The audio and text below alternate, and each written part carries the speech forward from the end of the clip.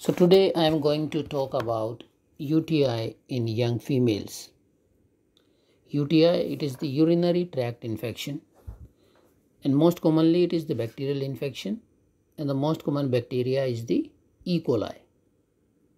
Common is UTI. You will be surprised to know that about 50 to 70% of the women will have a UTI during their lifetime, and some of them will have recurrent episodes of urinary tract infection. And the UTI are more common in the young sexually active female, and the infection in females is twice more common as compared to the males. The most common route, as I was telling, is the ascending route. That is the bacteria which I was saying, E. coli, which is present in our fecal matter. At times it is present on our perineum. From the perineum it ascends into the urethra and then into the bladder. And sexual activity increases the inoculation of the bacteria. Inadequate fluid intake can also be one of the cause. That's why it's important to take adequate amount of the fluids. So if the bacteria gain access to the bladder will become irritable, and you will experience symptoms like burning in the urine. The frequency of the urination will be more. There will be pain while urinating. There may be pain in the lower part of the abdomen where the bladder is situated. And you will have the sensation of urgency, like you are not able to hold the urine. And some of the patient may have fever or even blood in the urine. What to do? Don't worry, these symptoms are suggestive of urinary tract infection in majority of the patients. Just consult your urologist. He will take the history, and accordingly, if he also thinks that this is a UTI, he will prescribe antibiotics and analgesics and alkalizer syrup. With this treatment, in majority of the patients, the symptoms are cleared in 3 to 7 days. And it is very important for the young married females that always inform your doctor whether you have missed period or not. Because if there is a pregnancy and UTI, then we have to be cautious about what medication we give in pregnancy. As I was saying, that symptoms usually resolve in 3 to 7 days.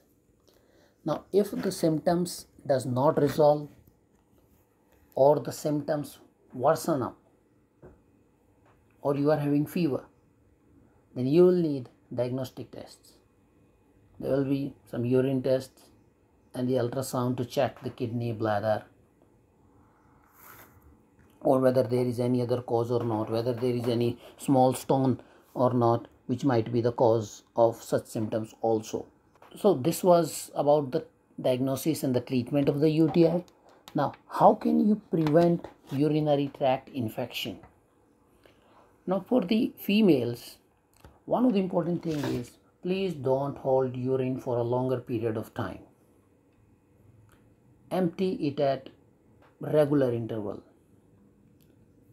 If you have an urge to urinate, please go for it. Don't unnecessarily prolong the holding of urine. Local hygiene, everyone knows it's very important.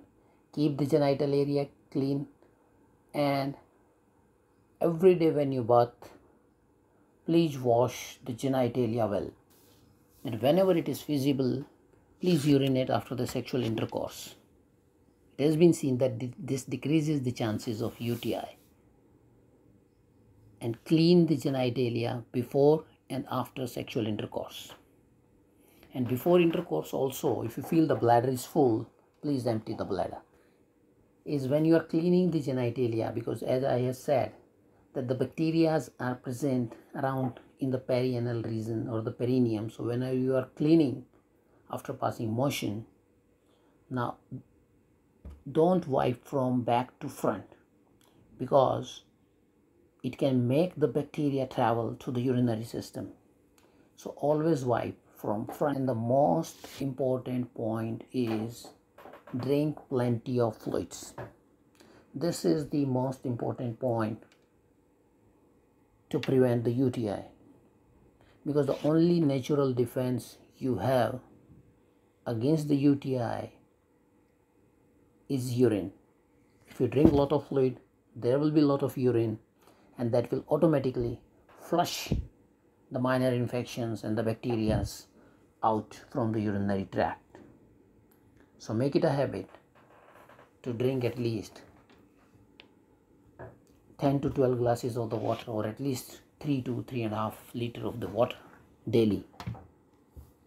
This will not only prevent the UTI, but this is good for your overall health. Thank you.